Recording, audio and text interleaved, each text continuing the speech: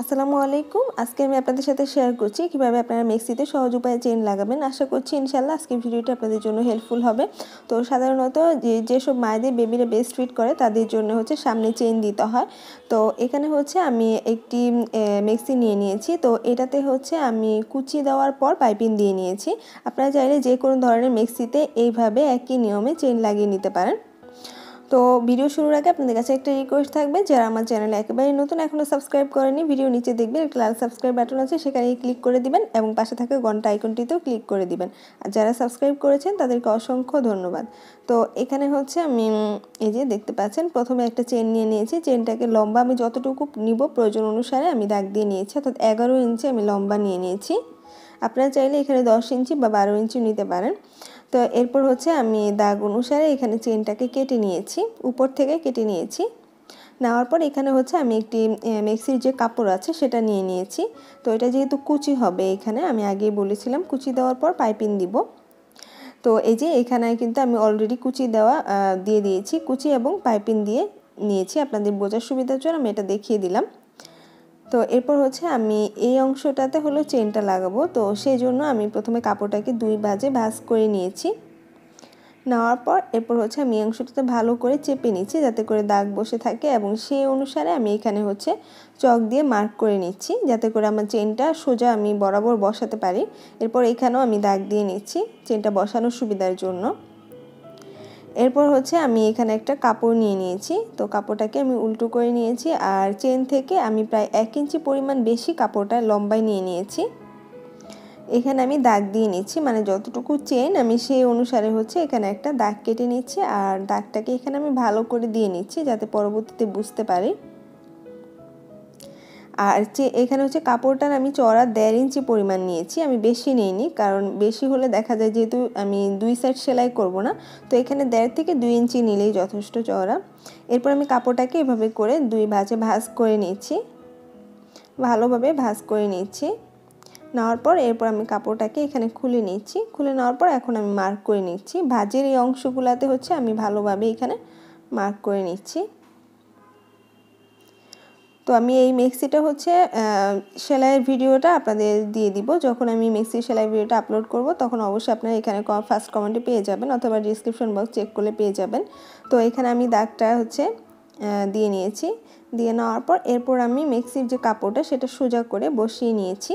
বসিয়ে নেওয়ার পর এখন সেই দাগ অনুসারে হচ্ছে এখানে আমি কাপড়টা বসিয়ে নিচ্ছি।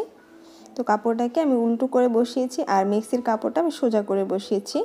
এখন এখানে যে দাগ দিয়ে নিয়েছি সে দাগ থেকে বাইরের দিকে হচ্ছে আমি এখন সেলাই করছি, মানে দাগের উপরে হচ্ছে আমি বরাবর সেলাই করব না, দাগ থেকে বাইরে আমি সেলাই করে নিচ্ছি যাতে দাগের এই অংশটা ফাঁকা থাকে, এবং আমি পরবর্তীতে আমার কেটে নেওয়ার সুবিধার জন্য আমি এই জায়গাটুকু ফাঁকা রাখছি।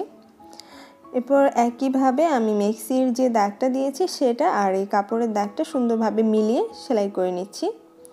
আর এই অংশটা হচ্ছে এইভাবে করে ঘুরিয়ে তারপরে এখানে সেলাই করতে হবে। এখন এই প্রান্তটাও একইভাবে আমি দাগের পাশে দিয়ে তারপর সেলাই করে নিচ্ছি।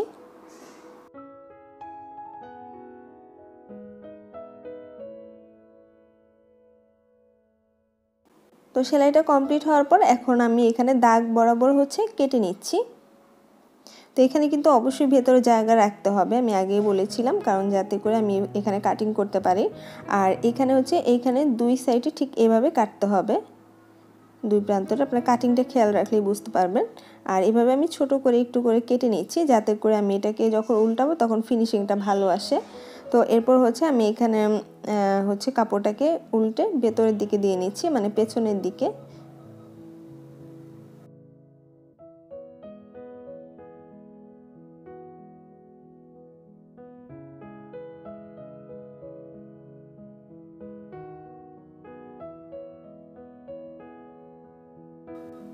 তো এটাকে হচ্ছে ভালোভাবে উল্টে নেওয়ার পর এখন হচ্ছে আমি চেনটা লাগাবো।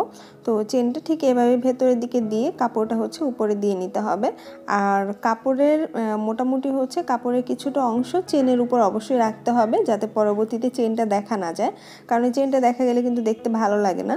যে কোনো ড্রেসেই হোক, সেটা কামিজে হোক অথবা মেক্সিতে হোক, চেনটা যাতে ঢাকা থাকে সেটা আপনারা খেয়াল রাখবেন, অর্থাৎ কাপড়টা চেনের উপরে দিয়ে তারপর সেলাই করতে হবে। তো আমি এখন ঘুরিয়ে তারপর হচ্ছে নিচের অংশটা সেলাই করে নিচ্ছি।